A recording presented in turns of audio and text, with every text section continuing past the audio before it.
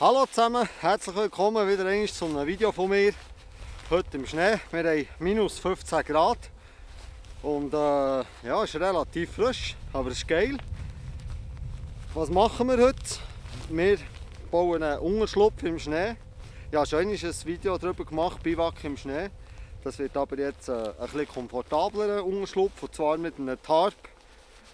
Es gibt ja diverse Variationen, sich im Schnee einen Unterschlupf zu machen. Einer ist ein Snowhole und nachher haben wir das Iglu. Das kennt natürlich jeder. Und ja, das wäre einfach eine weitere Variation, wie man sich so gemütlich einfach machen kann hier im Schnee. Und ja, legen wir los. So, als allererstes tue ich mir hier mal meine Fläche und meine Grundmauern aufbauen.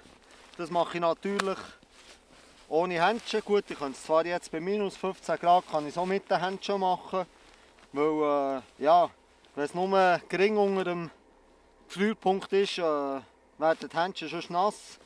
Aber bei dieser Temperatur friert es ja gerade wieder ein. Von dem her bleiben sie relativ trocken.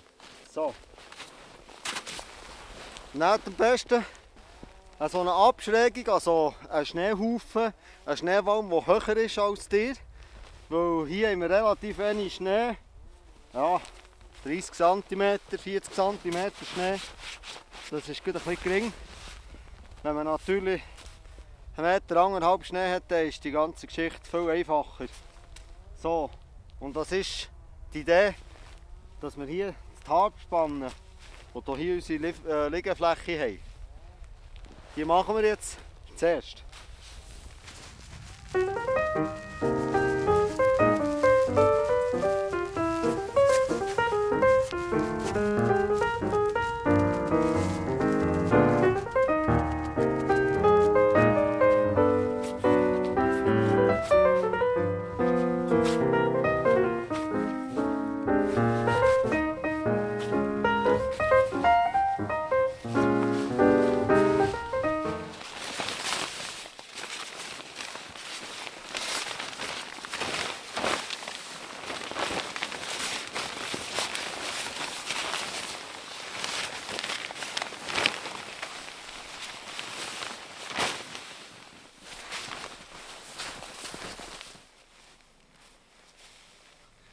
Das hintere Teil hier gut mit Schnee befestigen, beschweren.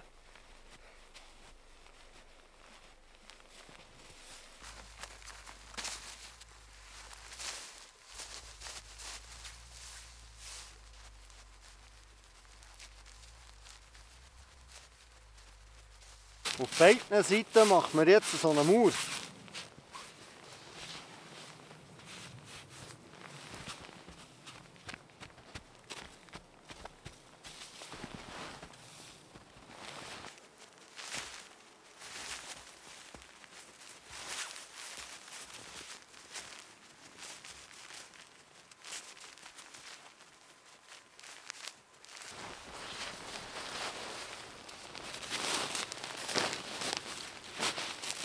So, und hier wieder die Seite mit Schnee befestigen.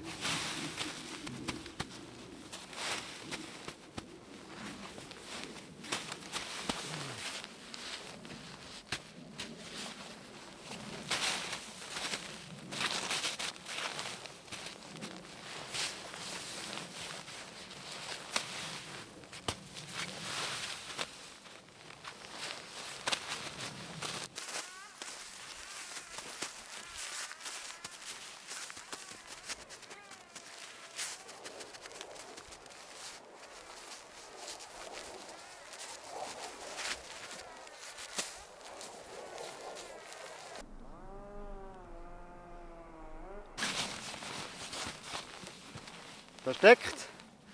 Ich habe hier innen meinen Schlafplatz. Ich zeige euch es nachher noch mal.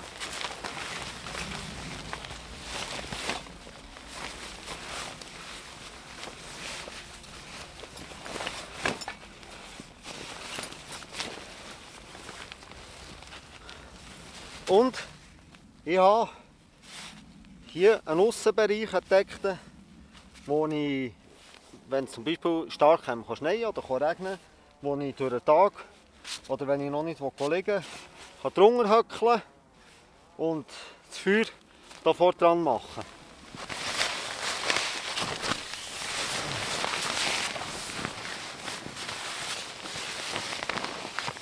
Ich kann liegen hier drinnen. Es tut Zweck.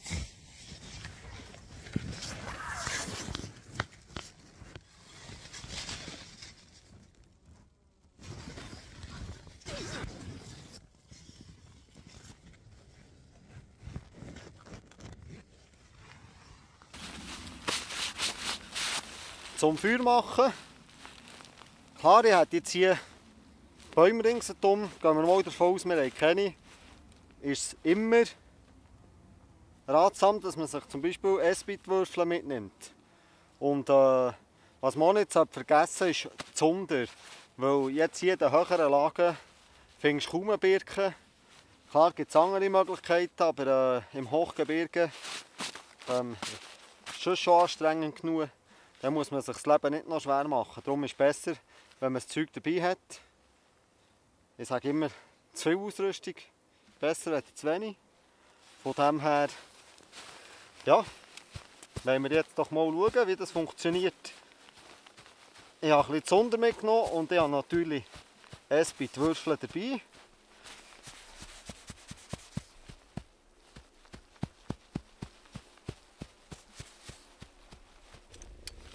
Spaten, fast jeder hat einen Spaten dabei.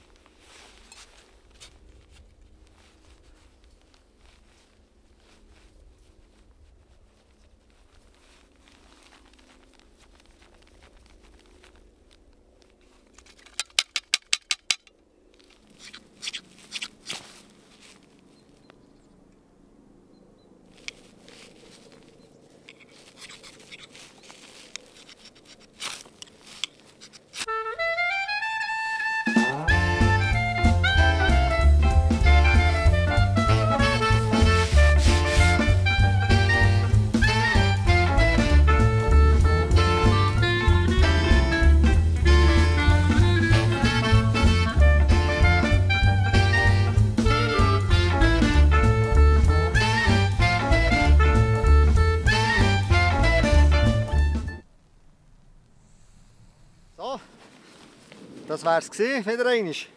Und denkt daran, wenn ihr in höherem Gelände oder bei Schnee unterwegs seid, gute Kleider, das ist essentiell. Wind, wasserdicht, temperaturbeständig. Ja, und schaut darauf, dass ihr nicht allzu nass werdet. Und was ich auch ziemlich wichtig finde, ist, dass man eins wird mit der Natur. Auch hier, wenn man ankommt, dass man zuerst mal ein Schneebad nimmt, sich ein bisschen mit Schnee reibt. Erstens einmal, wenn man sich dann sofort wieder anlegt, hat man ganz schnell sehr warm. Und zweitens freut man sich nachher nicht so an Ranzen. Bis zum nächsten Mal. Tschüss zusammen.